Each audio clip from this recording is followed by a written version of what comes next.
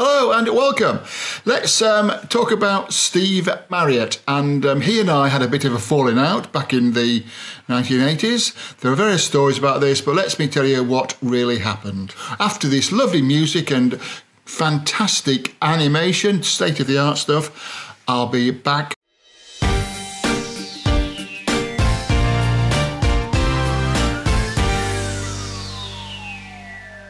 Okay, Steve Marriott. Those of you who don't know who Steve Marriott was, shame on you, I think. He's been called the greatest rock vocalist of all time. I think that's possibly a bit extreme. He was great. He was the lead singer in the Small Faces. He went on to form Humble Pie with Peter Frampton, and then he played in a series of bands, Packet of Three, Steve Marriott and the DTs, Steve Marriott and his band for a while, and various other permutations because he couldn't really make his mind up about that, and he kept falling out with people, if the truth be known, and that's between probably about, 85 and 1990. He died in 1991, tragically, from a house fire. It was apparently a cigarette. He was prone to drinking a lot, I must be honest, let's not hold back, possibly drugs, and I think it's safe to say he was a troubled character. That's not letting the cat out of the bag. He started off as a child actor, really. His father pushed him into it, apparently. He played the Artful Dodger in Oliver in the 1960s, early 1960s for the stage version, and I think he's on the actual album from the time, which I think you can still hear. He then went on to become a singer in various bands in the early 1960s. I think started off doing Cliff Richard type stuff, did a cover of Move It at one stage, and he progressed eventually to become the lead singer of the Small Faces, which was a mod band in the mid-1960s, with Ronnie Lane, Ian McLagan. Anyway, they were all quite short, and they were called the Small Faces because they were quite small, really. And Faces in those days was a mod term for somebody who's like, one of the boys, possibly more towards a leader of the mods. I personally was never into mods. I've never been into joining anything like that, any cultural movement. I've not really been one for that. I tend to plough my own furrow, enjoying lots of music along the way. I never really got into mod, I'll be honest, at the time. I was more into psychedelia. I was quite young. I was at school, 13, 14, when the mod Who Small Faces thing really hit. I'd say I was more into psychedelia, black music, blues, that type of thing, but it wasn't the Small Faces. So at the time, it sort of like passed me by, even though there were great songs that Small Faces did. All or Nothing was probably the one Steve Marriott wrote. That is possibly one of the greatest pop songs of all time. But at the time, as I say, it passed me by. So by the time we get to where I meet Steve Marriott, which is possibly in the mid-1980s, I forget exactly when, the first time we actually met, because I was running various live music venues around London. At the time, I was living the Cricketers at Kennington Oval, and that was my main thing. I was there 7 days a week. And Steve Marriott and the Packet of Three, which included Jim Leverton, a fairly well-known bass player at the time, they appeared as a band on the rock circuit. Now, in those days, there weren't really big icons of rock music. I mean, obviously, they're the Beatles and the Rolling Stones, but everyone else, really, like, you could basically go to a live music club and say, there's Jimmy Page over there, there's the guy from Yardbirds over there, there's Phil May from the Pretty Things over there. You would see these people hanging around, and you'd even talk to them, and it was like a different sort of thing to now, where they'd have bodyguards around them, because at the time, they really didn't, apart from if they were, say, the Beatles or the Stones, they weren't really earning huge amounts of money. A lot of them were doing okay, but they weren't big, famous, icons being put in the newspaper every week and on TV. Rock music was really counter-cultural thing at the time, and Steve Marriott by this time was into that. He was seen as somebody on the way down. He was a very good performer.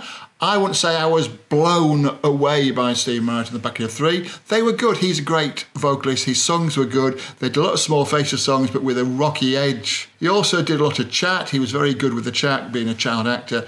He was a very cocky type of guy. He'd put on a lot of weight by this time, and he'd compare himself on stage with Mickey Rooney, who was another child actor. Hi, everybody. This is Mickey Rooney, and welcome to my home, the home of Jan and Mickey Rooney. And he did look a bit like Mickey Rooney. He was like quite portly. There you go. So we did shows. I never really got to know him that well. We weren't close pals. I suppose I put him on loads of times because he was, say, one of the acts. Like there'd be like, of the acts at the time, there'd be people like Wilco Johnson, Gino Washington and the Ram Jam Band, Desmond Decker, Steve Marriott and the Packet of Three, Georgie Fay and the Blue Flames, and I can't think of any more, but there obviously were more. And these were the staple Saturday night, Friday night acts you would not guarantee, but you would expect to get a full house with, charging £4. So they were like, the bigger end of the pub rock market, and Steve was part of that. As I say, we never really got on. I got the impression, and this is something that stayed with me over the years, that he was somebody who would say something to your face, but then something he didn't actually believe. He'd always be very friendly to your face, but I got the impression, and I also knew, because I overheard a couple of things, that he didn't particularly like me. But he was like one of these, these Cockney guys. Chaz Hodges from Chaz and Dave was pretty much the same. He would not tell you what he thought of you. He would always, oh yeah, mate, come on, we're all pals and all that. And Steve was exactly like that. But you could see in their eyes there was something, and if you fell out with them over something, they'd say something along the lines of, don't worry about it, mate, we just one of those things and all that. But really, you'd find out afterwards they were actually fuming about it, and they'd be moaning about you and telling people what a wanker you were and all that. But anyway, let's not go in there. I fell out with Steve. I think there was a touch of financials involved in this, but I can't remember what it was. But I used to do every year, the final falling out was when I used to do a thing every year, which was like my annual payday. Basically went to university to do a law degree. So I had this legal training, in effect. I didn't last long. I lasted 1 year before I got thrown out for not working, because I was into music. You see, I was the social secretary, and I basically spent all my time with the music and didn't do any law at all, hardly. And so they kicked me out, quite rightly so. And but I had this legal background, I think. I also worked as a bookkeeper, cashier. I was assistant chief cashier at a very old-fashioned firm of solicitors, a very big firm of solicitors near Gray's Inn. Actually, it was in Bedford Road, which is just the back of Gray's Inn. In fact, one of our partners at the back used to look over Gray's Inn in Field, which was a very nice place to be.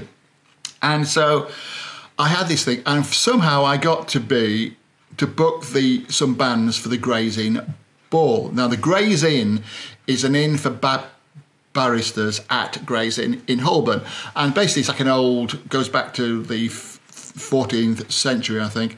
And basically these are where the barristers have their chambers and they get trained, and it's like it's a very small world, a very insular world.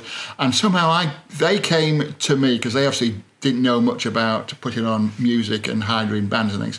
So I don't know how it came about, but anyway, they came to me. It was obviously something to do with my legal backgroundy bit, and I got them bands for about, 5 or 6 years, and every year they would be very happy. I would take the guy out for about 6 months before we were going to book the bands, and I'd take him to see bands, and I'd meet him, and we'd go out for a drink, and we'd go and watch bands, and he would pick who he liked. And it was very picking people who had some sort of name, who were like a big name back in the 60s or whatever.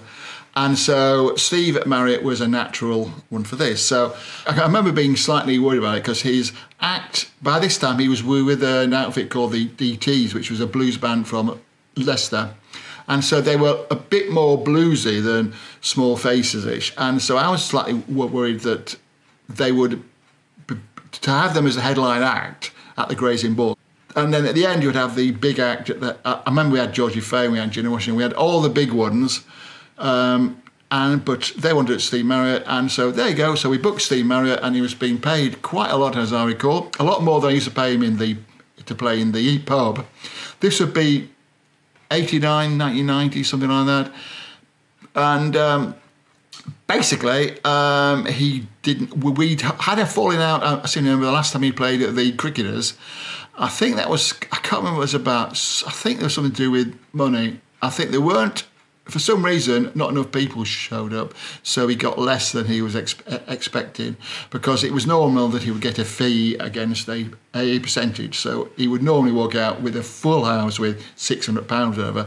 And I get the idea he was, even though it wasn't full, he was expecting more than he got. So there was a bit of a falling out about that.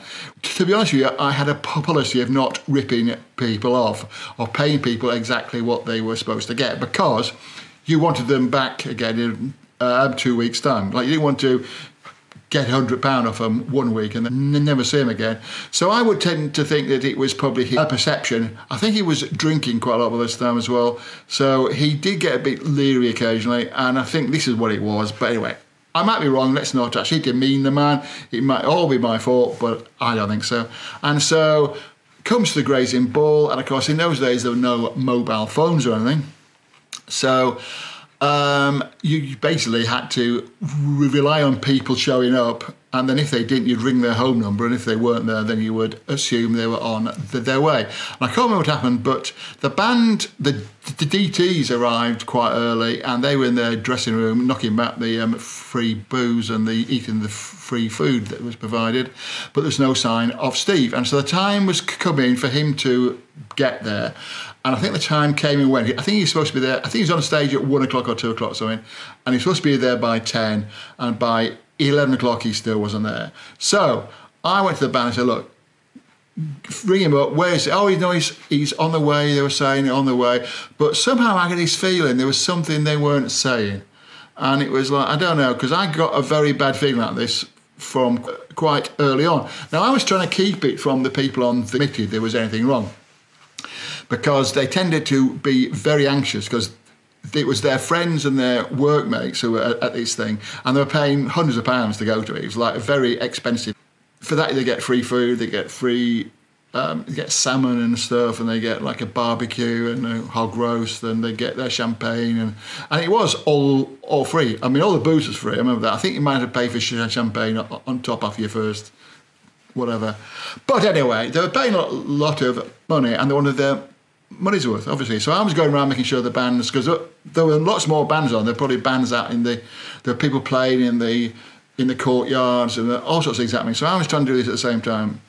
And anyway, eventually, let's cut to the chase. He didn't show up, and so the band, the DT, said to me, I think it was half an hour after he was supposed to go on stage, everybody's going, where is he, where is he, where is it? And I thought, well, at least I can get the band on, and he made to turn up. I was still optimistic halfway through the show and go on, and then everybody would be reasonably so happy about it. But I wasn't happy. I was very annoyed, and I was going to ring him and tell him about it next time. I tried to phone his house and there was no answer. So anyway, cut a long story short, the band said they wouldn't go on unless I paid them the whole fee, including his fee. And then I had a bit of a row about that, and then eventually, just to get him on stage, I think I paid him that. So I'd lost money there, because I would definitely have to give back my money if he didn't show up. That's the only way out of this. And so anyway, they went on stage and without him, and I think, see, because again, it's all very hazy, because I was very angry at this stage. I wandered off somewhere, and somebody afterwards told me they said something on stage that he wasn't going to come because I'd insulted him or something like that. So anyway, whether I had or not, possibly I had, I don't know. But if I had, then the thing to do would have been for him to tell me to my face, because this was a professional engagement. It was like a thing. So anyway, cut long story short, I lost the grazing ball. They were very angry with me for not telling them he wasn't there. They were very angry with me for doing it. I gave him back his entire fee, as I recall, so it meant I earned nothing at all from doing all that and being up all night for like, you know, for this thing. So 6 months worth of work and nothing. But yet the next year they just booked all their acts through someone else. So that's why Steve Marriott and I ended up not as friends. He never apologised. He said it's because, I mean, he wouldn't speak to him about it. His agent, Mick, said it was because I'd insulted him or something. But that's no reason to do it. Like, so I've been insulted so often by people, and yet you've got to be professional. You can't just like But anyway, poor Steve, he had his demons, but he planned it, let's be fair, and it wasn't good, and that's why we'd fallen out. And then when he died, which was about a year or two after this, I was sad, but I wasn't surprised to find out that it was a cigarette and that he'd been drunk. Well, apparently no one knows, because he was there by himself. Well, with his wife, I think, his wife, very sad. But poor old Steve, still a great singer, great songwriter, and now I think he's fantastic, even though we had our little falling out. So anyway, if you enjoyed this, please like it below. If you didn't like it, then just go away and have a think about it. And then subscribe. If you haven't already subscribed, please subscribe. There'll be more of this sort of thing. I'm definitely going to want on Chuck Berry. I've worked with him a bit. Maybe Desmond Decker. There's lots of people I've worked with. Georgie Fame. Let's come back and let's talk about this later. I'm picking the ones who are controversial, who I had a bit of a run-in perhaps with. Whatever. Let's talk later, and thank you for watching. Goodbye.